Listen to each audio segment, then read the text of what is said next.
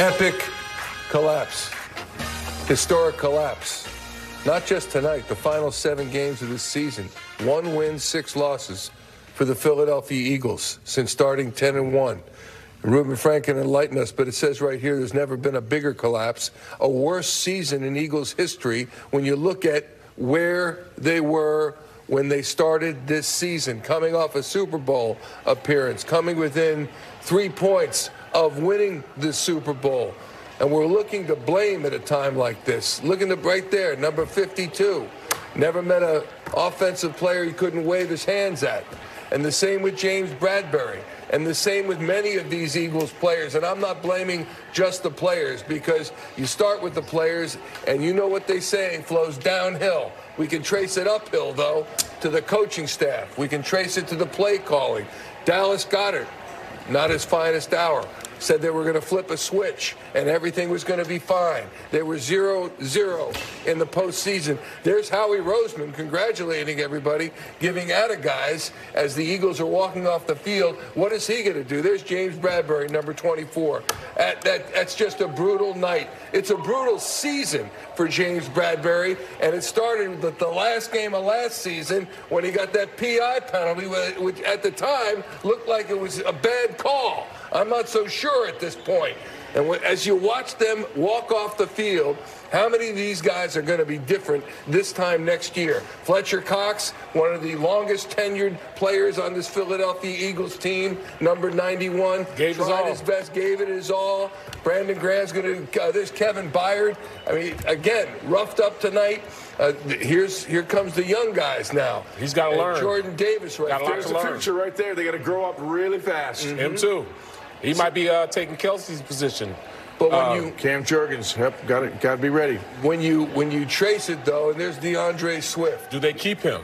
DeAndre Swift? He's a one-year deal. Why keep him if you're not going to use him? You know what I mean? Yep. You're not going to use him and take him out of the garage for a spin. Then what the heck? Wouldn't seem pointless. And when we watch these guys, I don't know what the point is with Howie here. Standing congratulating. Well, I think that's a strong leadership. He knows it's been a disappointment. This guy, at least trying to keep the team together by saying, "Hey guys, I'm not bailing out on you. I'm with you." Devontae Smith's the only guy that did his job tonight. Unbelievable. He was incredible. Smith didn't have a touchdown. He just had about 120 yards receiving. 148 franchise postseason record. Played his butt off. Yeah, he did. He was sensational. And that's it. That's it. He's got a lot to learn also. By the way, before we took to the air, and these are live pictures, before we took to the air, we just missed Jalen Hurts going into the locker room. Here's Jason Kelce. You saw the tears in his eyes on the bench as he's contemplating, we're sure, his future. You saw the hug he gave to Jeff Stoutland as time was expiring, perhaps telling him, hey, thanks for everything. This is it. He's Jeff. emotional right now. He's emotional. Don't retire. Now. You've played great this year, my man. You played great. Give us another year. He played great for 13 seasons. He's absolutely the greatest Eagles center ever. Hassan Reddick. Jim Ringo was pretty good. Yeah, Jim Ringo wasn't bad. Chuck Bednarik, not bad, And as emotional he is, I mean, Kelce has said he's not going to decide till, he says when he's going to give it some time. Now, maybe he has decided, but from everything he's told me, he doesn't want to make a rash decision. He wants to kind of calm down, take a couple of weeks at least from the season, and there's another make guy that that might decision. think about it. But man, certainly seems emotional tonight. Brandon Graham stoic as he comes off the field. He has been a champion with this team, and he was drafted in 2010 by the Philadelphia Eagles out of Michigan. And here we are in 2024. A big hug for Dom DeSandro. And you recall Dom, the chief of security. He was banished from the sideline in the regular season games. He was back today, first game back. And unfortunately, it was not a good one to be back as the Eagles take it on the chin to Tampa Bay, 32-9 to the Tampa Bay Buccaneers. And I think we all thought, hoping against hope, that they were going to find a way to win this game. Because as the players have been saying, 0-8 0-0 to start the postseason, and now 0-1, one and done, and they are home. As we welcome you to Eagles Postgame Live, presented by our friends at Cure Auto Insurance, Barrett Brooks, Jaworski, Reuben Frank, and we'll hear the interviews down in Tampa. I don't know what we're expecting to hear, but I started to say we want to place blame at a time like this. And a lot of times it would seem to be unfair to talk about, well, you know, they all tried them, etc. Blame is what's needed here, because something's wrong if you lose 6 out of your last 7 games, including the final one, to go home for the winner. Something is wrong. And I said it all starts to go uphill. And you can start with Jalen Hurts and the offensive line. 3 of 5 are Pro Bowlers. Jason Kelsey is an All-Pro again. That's all well and good, but it goes up to the coordinators, and this is Jalen Hurts coming off the field. First got number 1 on your jersey and number 1 off the field. There he goes. And he was, I don't care what the passer rating said. He played a horrible game tonight. He did not play a game like an MVP caliber quarterback should play. He did not play a game that we expected him to play. You get a calm down. No, I understand when he was terrible. I understand that, but we yes. We want to blame, but at this point, let's talk about the inefficiencies first. Let's talk about the lack of tackling. Jalen Hurts. We'll start with that. Lack of tackling, lack of motivation going into the game. They got a little bit halfway through the game, but you just saw teams that want it and teams that don't want it. The Eagles did not deserve to be in the playoffs right now. Just like I said, it's an epic slide from being 10-1 to where they are now, winning 1 game. This is absolutely atrocious. I understand that, but come on, man. This is the worst breakdown I've ever seen in my life. But we saw it coming. Yeah, we did see it coming. I didn't want to hear it. I didn't want to listen to it.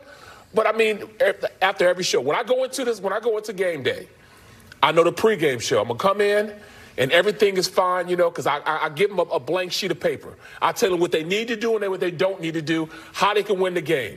But then at the end of the game, I got to tell the truth. The truth is this team did not belong in the playoff. This team was not ready to be in the playoff. This team right now played the worst football I've ever seen in the past 7 weeks. The worst I've ever seen. I mean, look, this is one of the most embarrassing postseason defeats in history. Absolutely. It's the second worst as far as points. They lost by 24 to the Cowboys in '92. In Eagles postseason history. Eagles postseason history. But to be where they were a month and a half ago and to see this kind of product, this team was not prepared to play football. No, not at all. I mean, they're a gritty team. They're well coached. They blitz. We know that. The Eagles are a better team on paper. They were unprepared. It was, I don't even know, was it a 16-3 before the second quarter was half over? I mean, this game was over in the middle of the second quarter. And that's a team that's going out there not prepared. And then they try to come back and they try to make a bunch of plays and it's too late. That's the biggest concern I have is this is a team that's coming out in a playoff game, the biggest game of their year, and not even prepared to play. When you think back to week 3, we dominated the football game against Tampa Bay. Dominated. 471 yards, 171 yards. Dominated the football game, win the game 25-11. To see this turnaround in this period of time to 32-9, we've got to really start looking ahead. We're all historians. We've seen what was happened over the last 2 months of the season. Who are the Pioneers going to be? That's the question we now need to ask. Where do we go forward? We know we could talk about these issues all night. Quarterback played poorly. Defense has been tackling poorly for 6 or 7 weeks right now. We can't read a blitz to this day. Everyone in the country is talking about the Eagles' inability to pick up the blitz. In front of a national TV audience, once again, we showed we still can't pick up the blitz. The quarterback exactly can't what was coming. Wide receivers can't adjust to it. Offensive line can't adjust to it. The coaching staff has to be really, really highly evaluated. There's got to be change. I'm going to stick with Nick, but I think there's got to be a lot. Because I'm not saying no. I just want to know why. Because it's 34-18, the full body work. This has been an epic, downfall. But you have to look at the full body work, and I think he's done a really good job. It's hard to win in this league. 34-18 now, 3 playoff visits, a Super Bowl visit. I think he deserves more. But the coaching staff has got to be revamped. We don't have enough time. We got an hour and a half tonight. Honestly, the only assistants I would keep are Stoutland, if he wants to come back, and Michael Clay, who I wanted to fire last year. Special teams coach. Everybody else can go as far as I'm concerned. Not one player on this team got better during the season. Everybody regressed either from the beginning of the season or from last year. That reflects so poorly on the assistant coaches, the staff, and Nick as well. Yeah, and remember what Jeffrey Lurie says, and he came off the field. The game wasn't even over when he left the field. When it's 32-9, and there he is with his son Julian on the right. There's Don Smolenski, the team president, behind him, and they're walking off the field. And you know, if Jeffrey Lurie dismissed Doug Peterson saying he really didn't deserve to be fired, what the heck's going to happen to Nick Sirianni? He has a decision to make, a very important decision to make. Either he's going to decide to keep Nick Sirianni, as Jaws said, you know what, the guy started out like gangbusters, took him to a Super Bowl, and they were 10-1 before this collapse, or, you know what, maybe this is closer to the real deal. Maybe this is closer to the guy who really is. Oh, good. No. And also take a look at how you're going to build this, rebuild this football team. All these crazy analytics and all this stuff, passing game. We've said it for 17 weeks in a playoff game now. Where is the physical nature of this team? Yep. Where can they dominate in the trenches? This is Philadelphia. We love defense, smash rounds, hit people, knock people out. We lead the league in tackling and missed tackles. Offensively, we have one of the league's best offensive line. We ran for 2 yards and 9 yards, first down. We passed the ball next 3 times, punt. You know, where is the leadership saying, damn it, we're going to run the football. We're going to run. I don't care if they stop us 6 straight times. The 7th, 8th, and 9th, they're going to go for 20 yards and gash the defense. We just abandoned a game plan. This is Philadelphia. There's a certain profile we have to have, not the analytical, fancy, throw it down the field. And I know we have good receivers. I know we got a solid quarterback. But football is still a physical, violent game, and Barrett is the best example of that. He opens every show talking about it. If we don't hit him in the mouth, we're going to lose. And it's not that simple, but that's where it starts. When you look at this defense, I mean, there might be 5 guys, maybe 5 guys you want to keep. And that's the scary thing. There's so much work to do here. We saw Howie outside the locker room. I mean, all these Shaq Leonards and Robies and Byards and Zach Cunningham. I mean, all these guys have to go. Bradbury obviously has to go. He can't play anymore. I mean, what a collapse from last year with him. He kind of symbolic of the whole team's collapse. I mean, the missed tackles with him are just unbelievable. And I mean, who knows Slay? I mean, what young players do they have on defense? I mean, you got Nakobe. You got you got Eli Ricks and Keely Ringo, who I would like to see more. Those of incredible stats. There's just where are the young players who are going to replace whether Fletch and BG leave? All these veteran guys who aren't going to be here. But Reuben, saying that, do you think Mr. Lurie and Howie Roseman are going to take the blame for this? Because you could tell with the way they went into this, they were all in on it. They were all in. They tried to. Howie's accountable. If there was a mistake, they're both accountable. Exactly. But see, I'm just saying this though. As they push forward, they tried to bring everybody they can bring in to help this team. Byard, they brought in Shaq Leonard, they brought in Cunningham. Roby. They tried to bring in Roby. Yeah. They tried to bring in everybody to try to patch the holes of this ship. So if they're trying to patch the holes of this ship and it's still sinking, who's going to take the blame for that? Well, I understand all 3 coordinators are gone. I know all 3 coordinators are gone.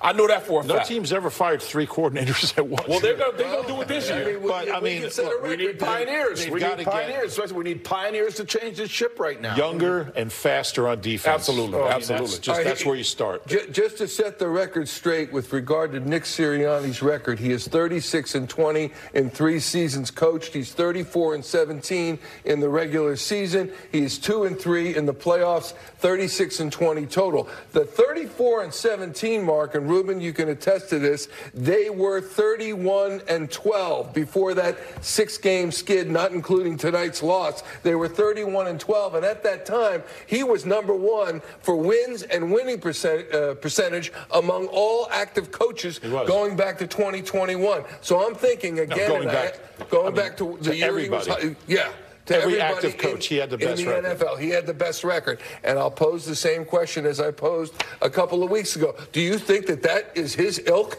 Do you think he's among the best coaches to ever coach? I think you have to put yourself in Jeff Lurie's position, and he's not one to make rash decisions. Doug Peterson was fired 3 years after the Super Bowl, coming off a 4-11-1 season. This team isn't there yet. I think he'll give him one more year. It's worse. What do you mean? What are you talking about? Well, I mean, because this That's an unforgiving league. I mean, that team gave up. That team quit just like this team, but they did it over a full season. I mean, they were still an 11-win team, and Jeff Lurie's going to look at that, and I'm guessing, I'm not saying it's what I would do, but knowing Jeff for 25 years, he'll look at it and say, you know what? Hell, he gave Andy Reid 2012 after they were 4-8 in 2011 and won some games at the end of the year. He kept Chip Kelly after the meltdown in 2014. And he let Chip Kelly go with a game to play, which says a lot about what he'll do. I'd rather have the 4-win season than this season. You wouldn't. Yeah, you know why? Because the 4-win season gets buried. This is epic. This is historic. Sure it is. I'm just telling you, remember this. My guess is that Jeff Lurie, he'll look at this and he'll say, you know what? I'm going to give him one more year. I'm going to give him a year, like Jaws said, to fix it. We've seen him win games. We've seen him get to a Super Bowl. We've seen him win a lot of games over 3 years. Won a lot of games. And it's hard to get to the Super Bowl. And it's hard. I just think, Mike, it's too early. It's been epic. We can throw to all the buzzwords. I agree with you. But I don't think it's a fireable offense the way this team folded their tent down. But only thing you're right. But only thing, if it happens next year, he gets like 6 weeks. This is an unforgiving league, and it's always, what have you done for me lately? We know, as players, you know that. What have you done for me lately? The product you put on the field is the product which you're judged for. It's the product that you go out and get a contract for. The product we saw the last 7 games is burning to my head right now. I got to go through the whole offseason thinking about, all right, who's going to be, who's not going to be here. This will be very interesting because I got to look at college film. I got to look at the rest of the NFL film, who the free agents are going to come in. There are a lot of guys on the second half of my roster. I'm like, oh, who do they keep? I mean, Fletcher Cox, BG. I mean, there's a lot of guys on this roster that won't be here next year. And not saying those guys won't be there, but because they should be there because they played at an all-time level. Those guys came to play. That's the most damning thing. They took pay cuts to stay in this team. Exactly. And they played better than the high-priced the young guys. Exactly. Davis. That makes the offseason even more difficult. Yes, exactly. BG was probably their most effective pass rusher on the outside. Yes. And he was playing Fletcher was their best. He was. Fletcher was their best D lineman all year. Exactly. Kelsey's the best center in the league. Best offensive lineman. And you got to figure out how you're going to move forward. And that's going to be tough. But if you're looking at Andy Reid dismissed by Jeffrey Lurie after all he did for this team, you're looking at Doug Peterson. Made the same number of Super Bowls as Nick. Oh, that's all well and good. But maybe if they hung on to him, they would have been to the gotten a Super Bowl. I think we all knew that it was time for Andy to go. It was time. Okay. Andy knew it. We knew it. Fine. Lurie knew so it. he dismisses Andy. He dismisses Doug Peterson, saying he really shouldn't have been fired. 3 years after. So here's my question: is Nick Sirianni? Forget about the record. And Doug said he needed a year off. Is Nick Sirianni the guy to right this ship? That's the question. My answer to you is that Jeff Lurie. I'm guessing Jeff Lurie will say yes. Mm-hmm. Well, there are going to be some meetings. That Jeff Lurie has. Mr. Lurie. I call him Mr. Lurie because he gave me my first opportunity in the league. I was his first offensive lineman he drafted. But Mr. Lurie has also take into account what the message is in that locker room, what these guys are saying. What is he going to get? If he sits down and asks these guys, the 4-pillar guys, hey, does Nick Sirianni's message still illuminate the locker room? I mean, is it still bright in the locker room? Does it still work? Or is it, what I'm saying? In the locker room? Or does it, has it become old? Has it become stale? Those are all questions he has to ask. And the only way he can do that is asking the players on the team.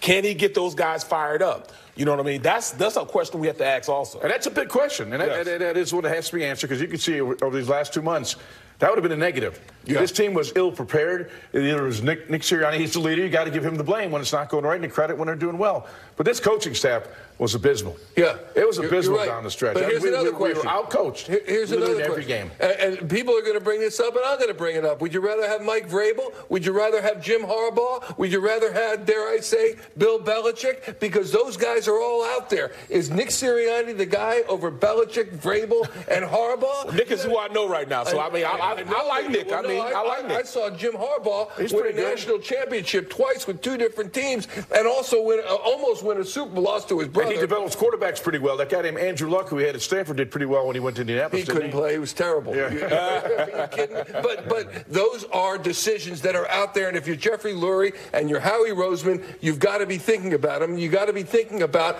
your quarterback, who you just gave a $250 million contract to, and whether or not this guy, is he the guy, and I don't know if the I still answer love is him. no. I still love him. I still love him too, but is he the guy to lead this team and lead this offense? You have no choice. Good question. You have no choice there. You have no choice there. But what's his signing bonus? One thing about this league, it's about performance. Yes. And I love Jalen Hurts, but he did not perform this year up to his capabilities. He didn't. And there's no question about it. The safety was unconscionable. The biggest play in today's game was that safety. Unconscionable. And you can't do that. Nope. And that stemmed the whole time. Coaches don't have dead money in their contracts. They don't have salary caps. So that's why Alex Tanny could be gone. Brian Johnson could be gone. All the offensive coaches probably should be gone. Every one of them except Stout. And you just try to get some coaches. We saw the difference coordinators can make when you go from Gannon and Steichen to Desai, Patricia, and Brian Johnson. I mean, it can make a huge difference. And there'll be new coordinators here next year, and they better be guys that can do these things. Get Jalen prepared. Right. Teach him how to deal with the blitz. Can you get Jalen prepared? Can you? I believe so. Really? Look at the way he played last year. That safety, I thought, no. Yeah, the safety was terrible. This is a guy who played in the Super Bowl and had a historic performance at 24 years old. 23 years old.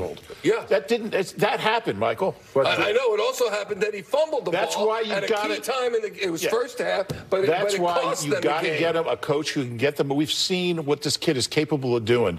He's capable of playing at an extreme high level and doing it over a long period of weeks. Yeah, I agree with you, Reuben. So now they got to get a coach in there who can get that out of him again. Well, play call, that's a big thing. Because he's not going anywhere. Well, that's a big thing, though, because, the play we're talking about when he took the safety, it's third and 7.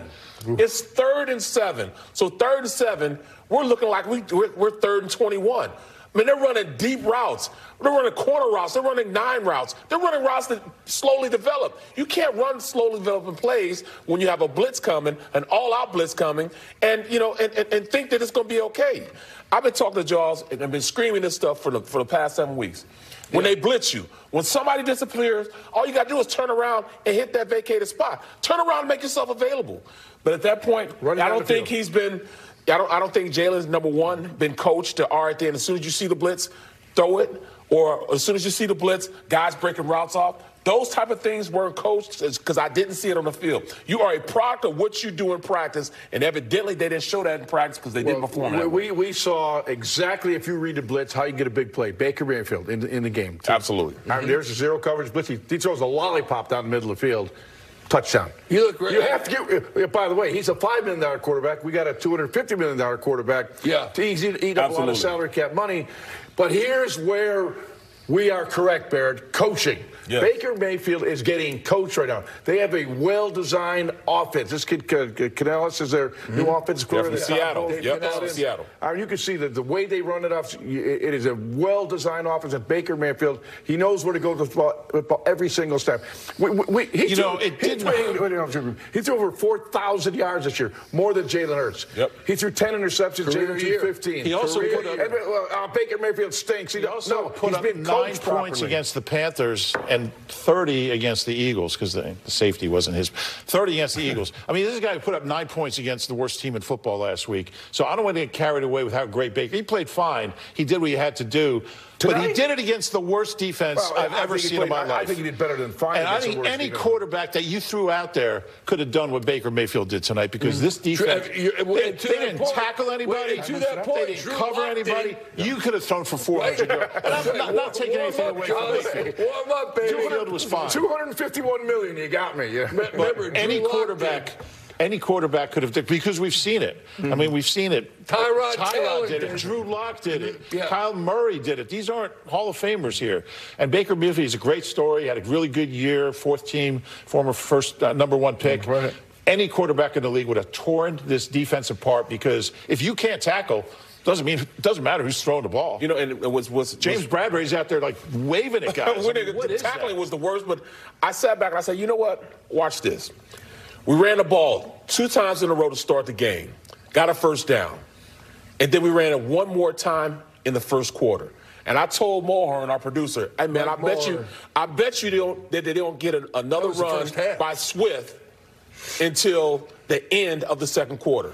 And I'll be damned if I wasn't right, because he didn't get it till 5 minutes into the second quarter. He had 10 carries for 34 yards, 3.4 yards per carry, had a long of 17 yards. We're obviously waiting for Nick Sirianni. I don't know what he can say. This is going to be a brutal news conference. His team His team forsook him. And what can he say after a loss like this? The same with Jalen Hurts. What can he say? Jason Kelce, did he just play his last game? The same with Brandon Graham, Fletcher Cox been around, Lane Johnson. Those are the core four we talked about in the pregame program. They are the nucleus of this Eagles team. They have been Pro Bowlers. They have been All-Pros. Jason Kelce making his 6th All-Pro team this season. It's just a brutal way to end a career, if indeed that is the case. Let's go to one of those core four right now. Lane Johnson in the locker room. Last 6 games, whatever. It's been a slide for sure. So disappointing, but looking forward. I mean, I'm excited about where this team's going to be next year. And I plan on finishing my career strong. I think I have a few good years left, and I'm going to take it to the limit. Why do you think some of those issues weren't able to be corrected this year? I don't know. It's like we weren't trying. We give credit to Todd Bowles and them. I mean, they did a lot of shit defensively, as far as different blitz packages, trying to confuse us. So they did a good job with that. And I felt like, we had some plays. We had times where we could have taken over the game and we didn't. And so that's the way it ends. There's always change every year, Lane, but Jason has obviously thought about his future quite a bit recently. If that was his last game, how much we miss him and what did he mean to you? I love him with my brothers. I mean, I never had, a brother, growing up. I was the only child, so these guys are my family. So I love him. He's one of the best centers ever played a game. There's few guys that could, do things he could do on a football field athletically. And I don't think we'll see another one like him for a long time. So.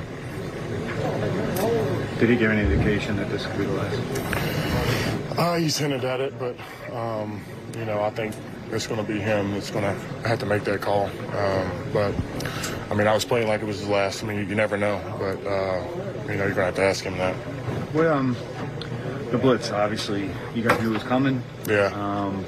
And they're still effective again. Yeah, like I said, what was the plan? What was the plan to stop the blitz? Yeah, we try to be thorough with what we're doing, but I feel like there's some times where we did beat it, and then there was times where, you need some third down conversions to take over the game, like I said, and we didn't do it. And so, when the defense had a few good stops, there was times where the offense had a chance to take control, go make a drive, and we failed to do that. And so it's frustrating. This whole second half of the season was frustrating. But, looking at it, we'll analyze it, have a lot of time in the offseason to reflect about it, and, make sure nothing like this happens again. In these past 10 years, wherever Lane Johnson, eyes rimmed red, talking to the media around his locker. He was asked about Jason Kelce, and the response was as heavy as you can get in a post-game situation. He said, I love him. He's one of my brothers. I never had a brother. I was an only child. These guys are my family. I love him. I don't think we'll see another one like him for a long time. It was beautifully put, and that's the sadness of having to move on. You'd still be playing if you could. You'd still be playing if you could. Unfortunately, you got to move on with your lives and sit with sad sacks like us. But thank goodness for that, by the way. I'm glad you said that. Yeah. It's just, you know what? It's hard to imagine this franchise and this city, this community without Jason Kelce. Absolutely. He's been such a. He's one of the. We talk about Reggie White and Chuck Bednarik and Steve Van Buren. Yep. He's as good as any player that's ever worn an Eagles jersey, and it's just hard to imagine him not being here.